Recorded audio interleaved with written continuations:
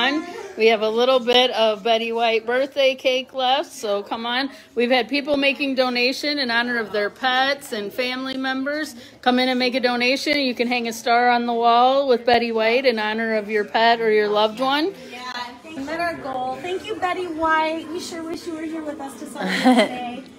And your dog. Oh yeah, that's right. He would make a great family pet. Some buddy boy. So let's share some more about Yule. He had an injury coming. Yeah, he came in. So sweet. He's an old man. He came from, I think he came actually from Gary, a stray from Gary. You good boy. Our smartest and long-term And resident. longest term dog, yep. Don't be put off by his cage presence. Franklin is a young boy. Alex is a senior shepherd mix. He's Trouble is no trouble at all. no, that's I don't know why we named him. Waiting for Dr. Weigel from Arborview. Yeah. To come see. So cute. Just had surgery today. Eat your mix. She came in as a stray.